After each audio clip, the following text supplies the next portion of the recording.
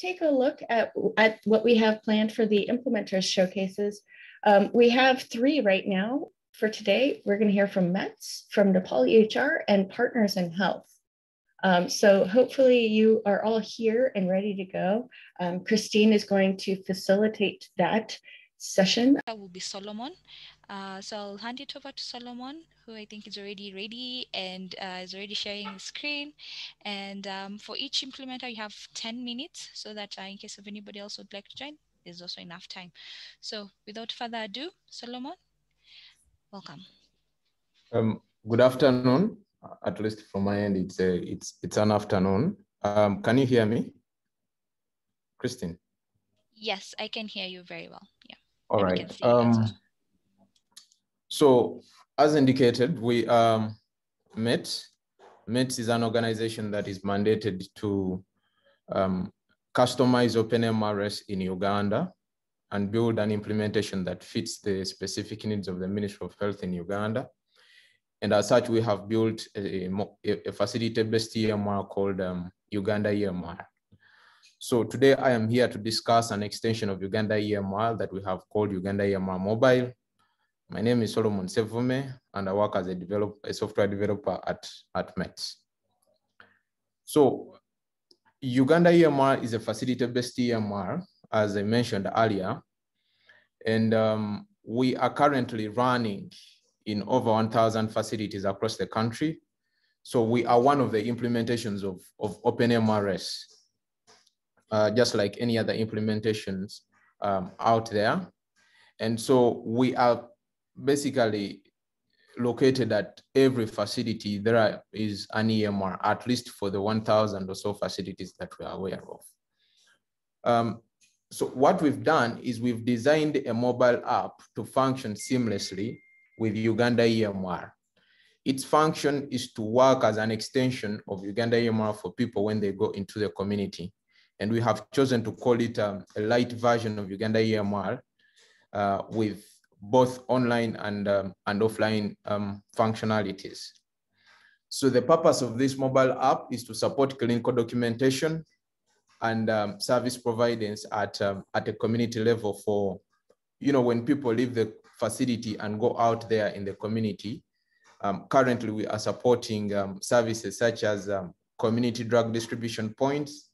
That is where ARV clients go to pick their drugs, or what we call drug refills. We also have services for community client art deliveries.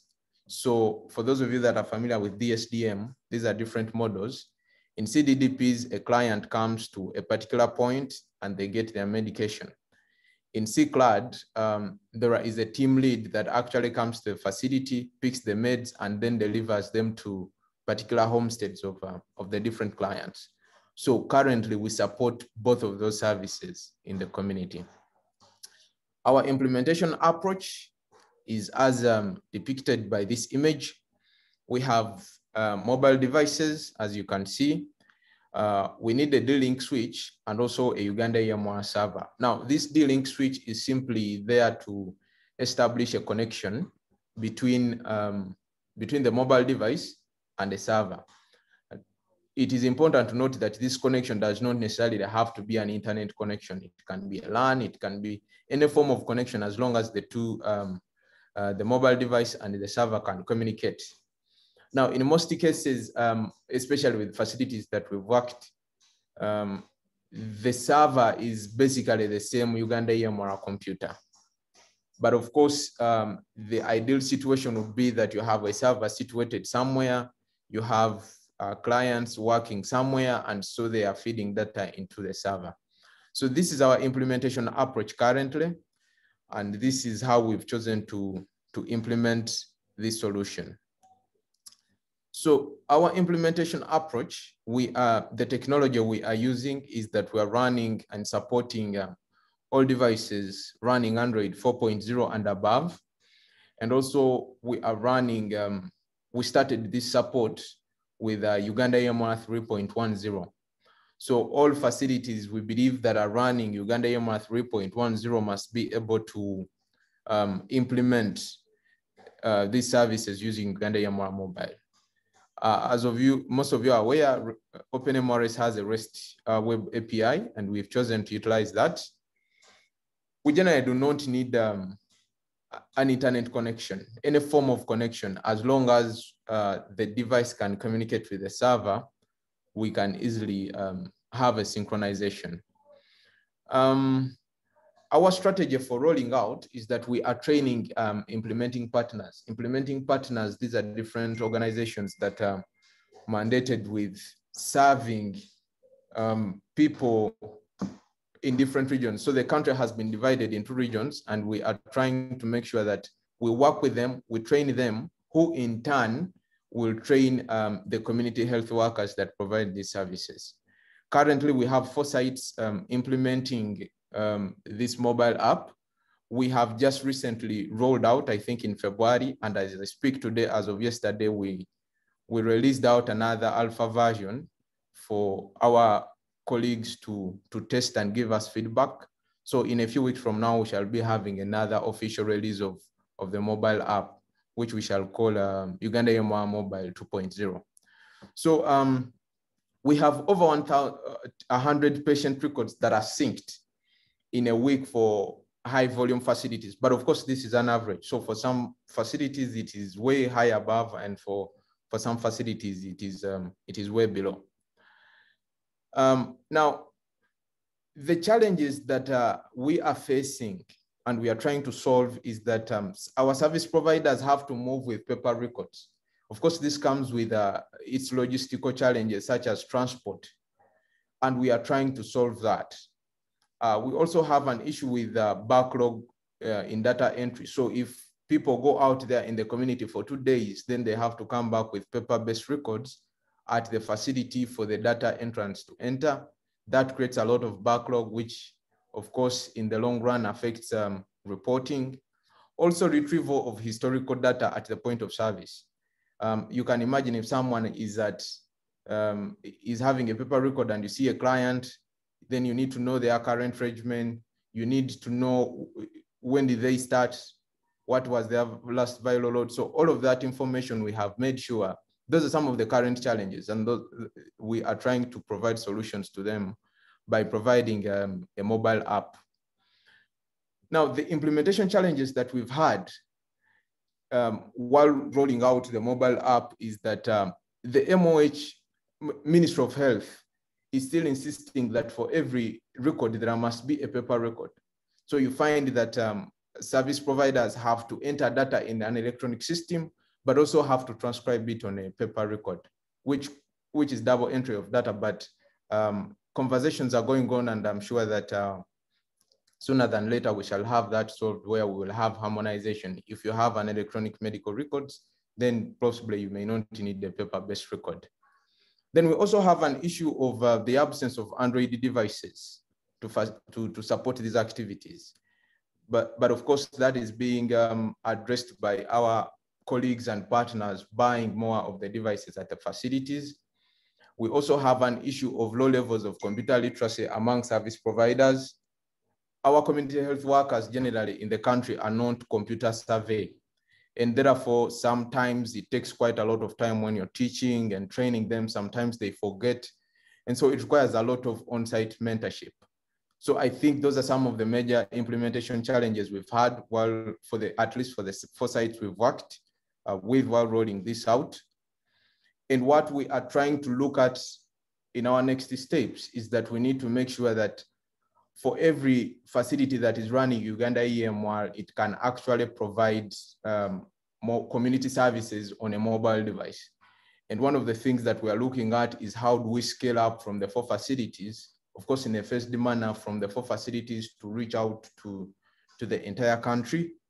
We also hope that we will extend more Uganda EMR functionality, because Uganda EMR has a lot of functionalities. Now, what we want is to make sure that we extend the functionalities of Uganda EMR into Uganda EMR Mobile. Some of these services include back to care services, healthy testing, and counseling services and immunization. Generally, all services that are offered in the community, in the healthy sector, the goal is to make sure that we can capture that data even when people are not seated in front of a computer. We also want to improve on data synchronization. Currently, the process of data synchronization is that I go to a facility, establish a connection to a facility-based EMR, and then after that, I will have data. But now we have cases of someone has gone into the community and they need to get access to a facility-based record. Our intention is that we will have a web resource that will support querying of this facility database from any particular location. Of course, there are some technicalities that we have to navigate, but that is where we expect and intend to go eventually when we finish the functionality and we've done the rollout to all of our facilities. That is so far the journey that that we've walked as Uganda EMR, and hopefully I haven't intervened on the time allocated. But so far, briefly, that is what I can talk about when it comes to the work so far done by METS in Uganda EMR Mobile in connection with Uganda EMR, the major system that we are basically extending. Thank you so much. Christine. Yes, thank you so much, Solomon. You were just right on time. If anyone, please, if you have questions, please indicate them on the chat window. I'm very sure Solomon will be happy together with his teammates to answer any of the questions that you may have on the presentation he has just done. Then further ado, we'll then next have NepalEHR, which will be, the presentation will be done by Laxman. You can start setting up.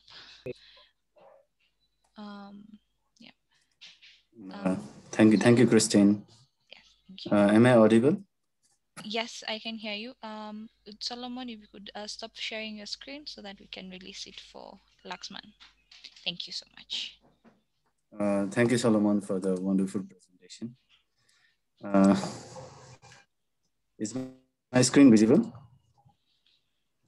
Yes, we can see your screen. I'm very happy to talk about NepalEHR in this community meeting. Thank you for the opportunity, OpenMRS community and everyone in this meeting.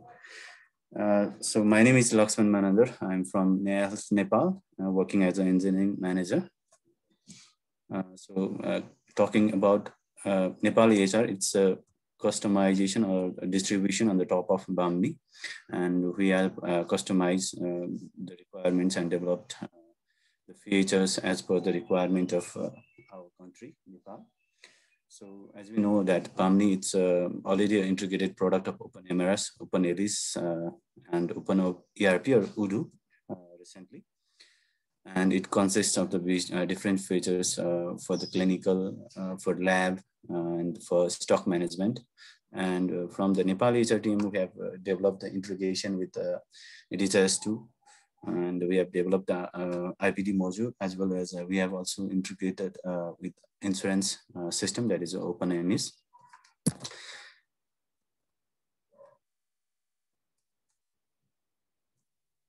So here's an overall picture for the integrated NepalEHR ecosystem.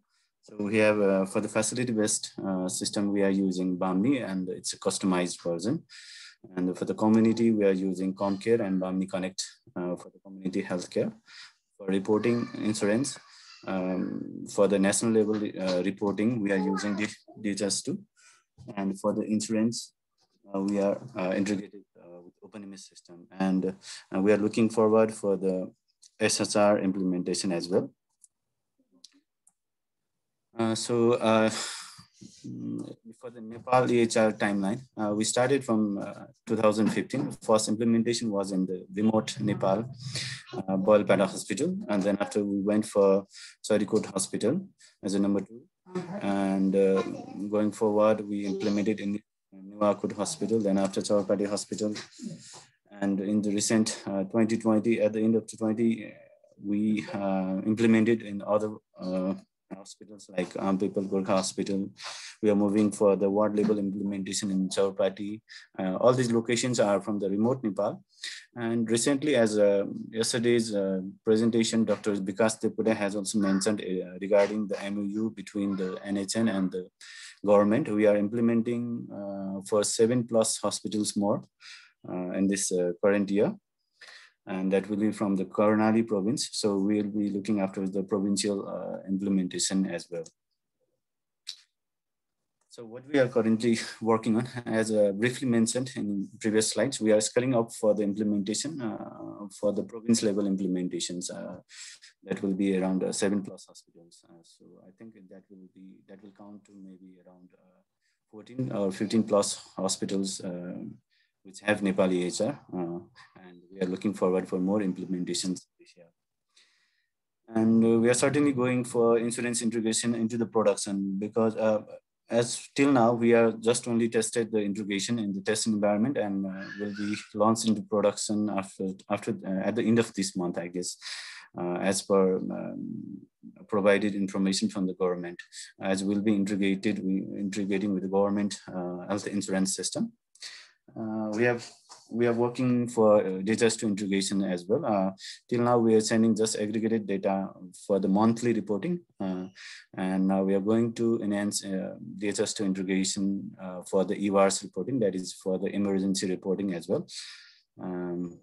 So next one, we will be working for SSR, that is a shared health record, that so that the hospitals within the same province can interoperate the records of the same patient. I'll talk more in details in the coming slides. So development achievements and looking forward, what we have achieved as a NepalEHR community and development and implementers team.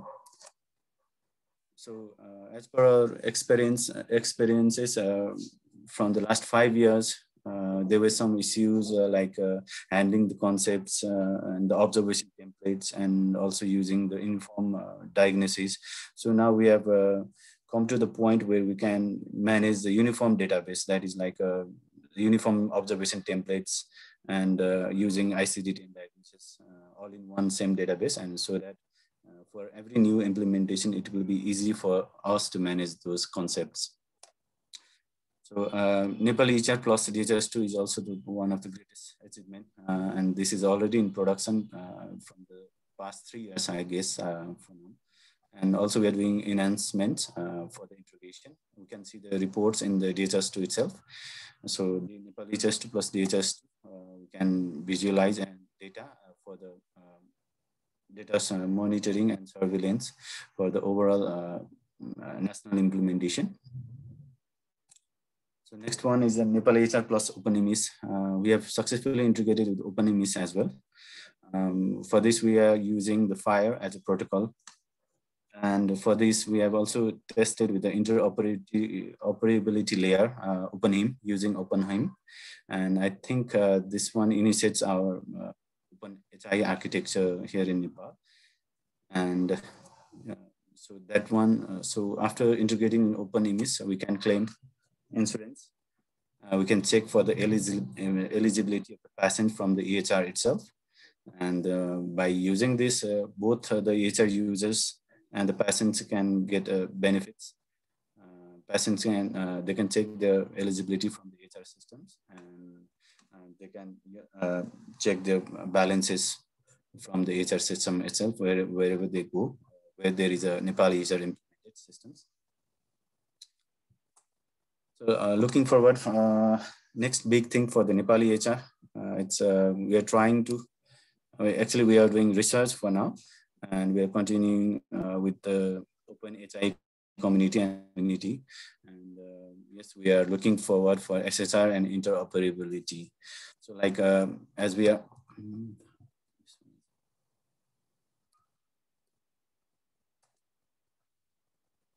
so this one is a Karnali province of Nepal, and we have done an MOU for 7+ more hospitals in the Karnali region, and it's like all the hospitals from the provincial level.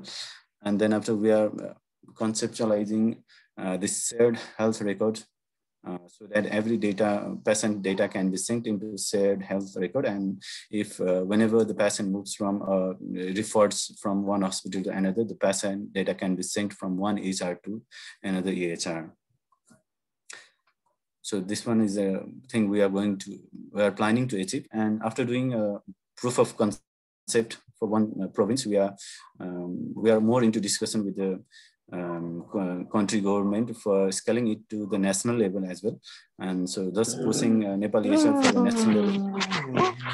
national level implementation.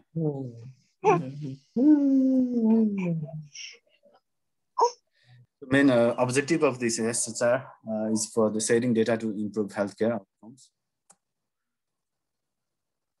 So talking about the pain points, for now, what we are facing is like we lack some kind of motivation to the users, clinicians. Like maybe it would be very much helpful if we can have clinical decision support system, maybe in the OpenMRS module. And other thing is referrals from one hospital to another. We need to digitally sync the records. I guess the SHR will be important part for this. So the problems we are trying to solve is we are looking for the digital healthcare, integrated digital healthcare system in the province level. And we are trying to manage the referrals from one hospital to another using a SHR. Also, we are trying to implement interoperability between various health systems like insurance system, disaster system, and plus other systems, maybe PFM. And mobile application, we also have a roadmap to develop a mobile application for community healthcare.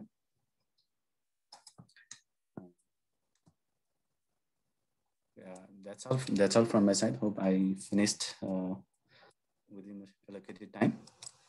Back to you, Christine. Thank you so much, Laxman. Yes, you have, and you even have like 43 minutes, 43 seconds to go. If there's any one quick question from anyone.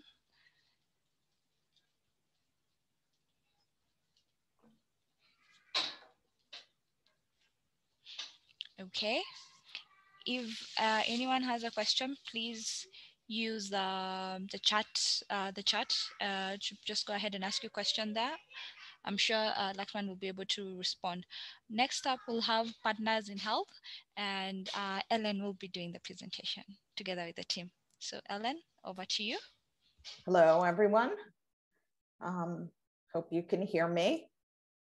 So my name is Ellen from Partners in Health. I'm in the US.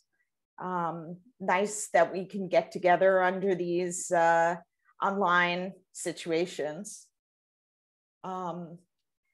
Usually acknowledgements go at the end, but I wanted to take this opportunity to say that I know that it's been a challenging year for many of us, with COVID, with family, with travel.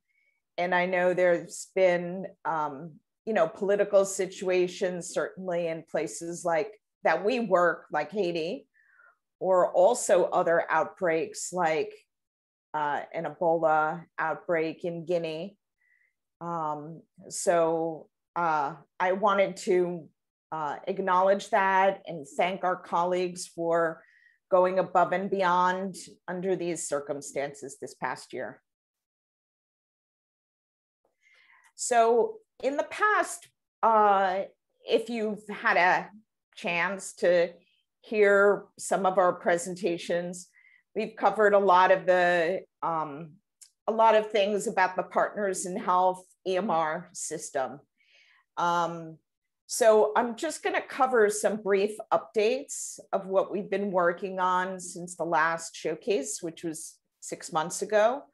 But for those of you who are new to this, just to say that PIH EMR is built on OpenMRS 2.3.3. It's the reference applications with some slight differences. All our code is on GitHub. Everything's free and open. Anybody's welcome to our code.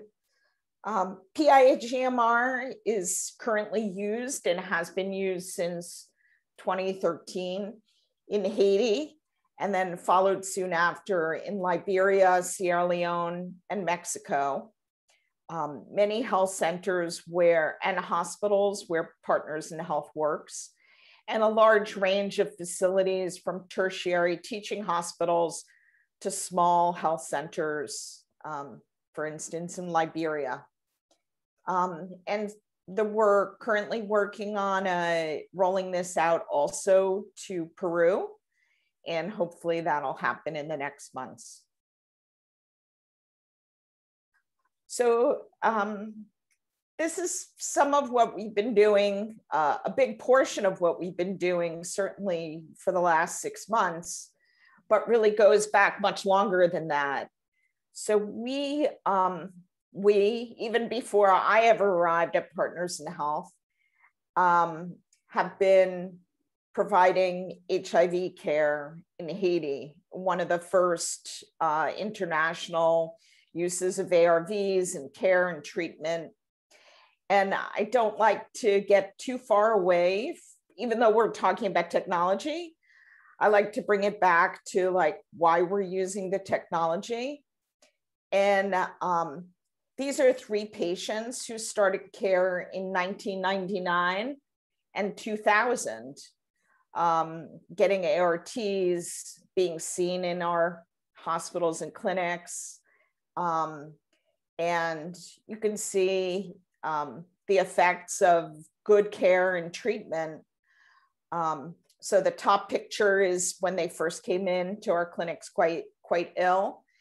And then the bottom picture is of 3 of those people. The man in the middle is the man on the top left in the photograph. And the woman in the pink shirt is the one who's lying in bed. And the bottom photo is from 2014. So what we're doing now for the EMR is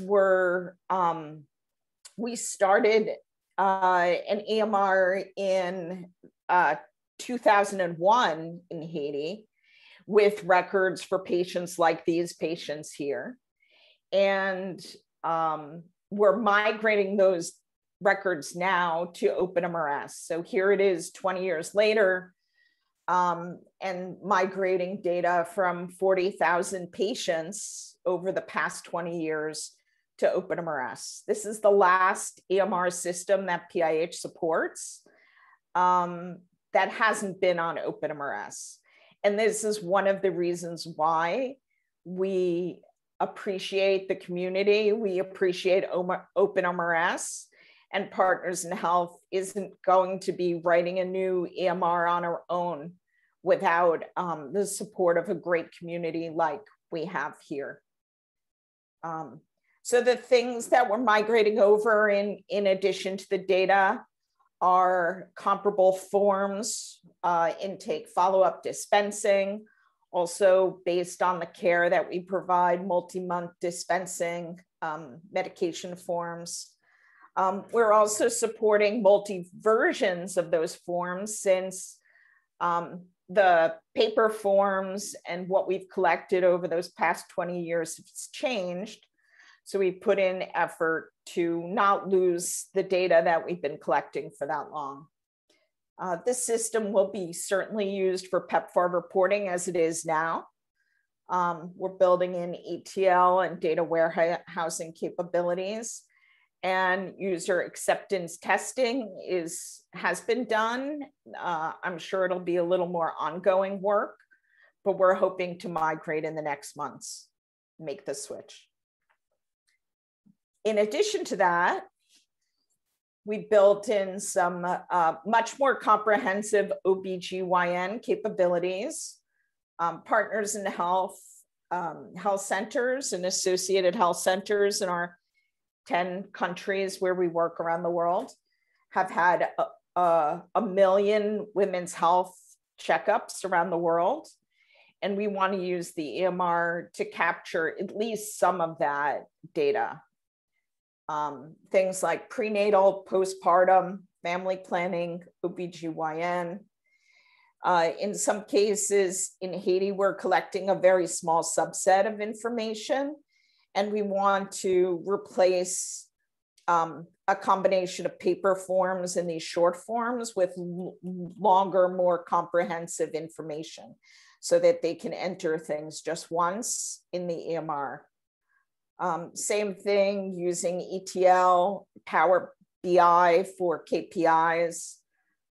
Maybe you had a chance to hear Debbie do her lightning talk yesterday, and that describes some of the path and process to get from EMR in terms of KPIs. And we're doing training, deploying this month and next. And the system should go live at a large hospital in Haiti, certainly in early May. One of the features that we've added both for the OBGYN and for HIV, but certainly for the community, is that Mike Seaton added drug order tags to the HTML form. This is documented in the reference guide. So it's a great way to be able to capture it in a standard way on a form, on an HTML form. Other things that are ongoing, there's certainly work going on in our other projects in Liberia, where they're rolling out to J.J. Dawson Hospital, maternal health. And in the past few months, we've gone live with NCDs and mental health at J.J. Dawson. Also ongoing in Sierra Leone this month, hopefully they're going to go live at Koidu Government Hospital with the EMR. And this is down the road from a health center that we have supported for the past 5 years, but now it'll be rolled out to a hospital.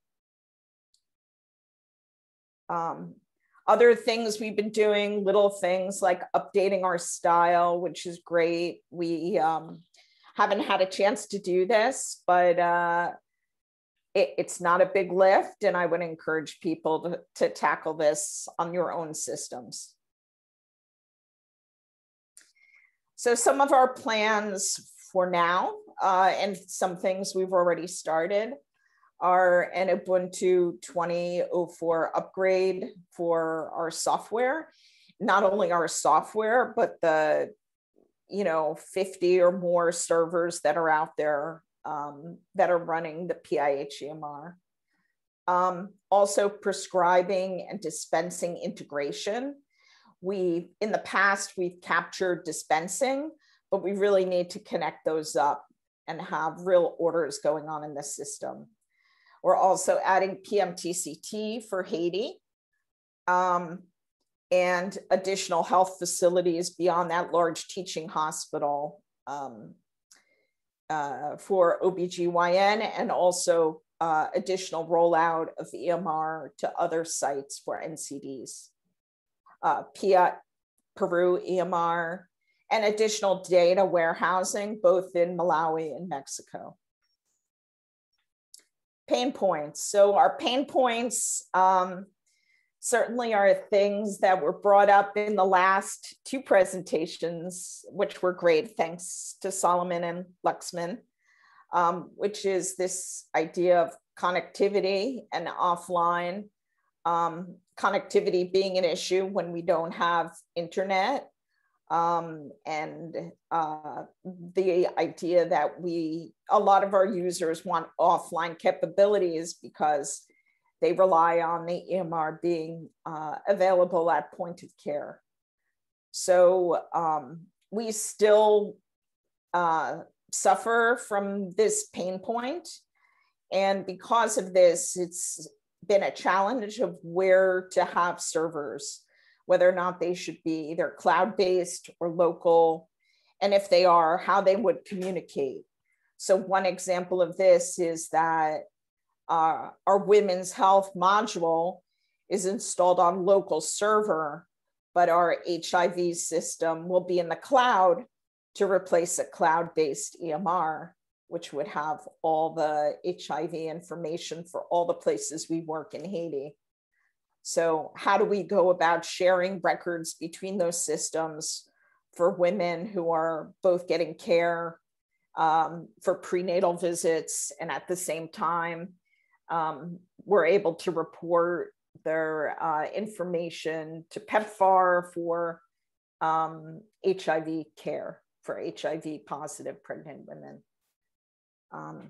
And also this idea of being able to integrate orders and results, both for medications and labs. So these are areas that we're actively collaborating with others in the community. Certainly OCL for OpenMRS, which we hope to use in the near future. Condition lists, which we have unfortunately not been able to roll out yet because despite a lot of effort, we're probably 99% there. We haven't had a chance to fully test and troubleshoot that condition list already. All the great work that we heard about yesterday with OpenMRS 3.0 and also OVRI are great, but they're not here today. And we have uses, these systems are live. So we're certainly watching and collaborating on those new systems and wish that all this was all available today. And one of the areas that has come up recently is that there's no standard way in the REF app for vaccinations. We have our own way of doing it in the PIH-EMR, but it's not available to the community. So that's it. Thanks very much. And if you have questions, please put them online, reach out. I'm sharing information from colleagues all around the world. Thanks to all of them. Bye-bye.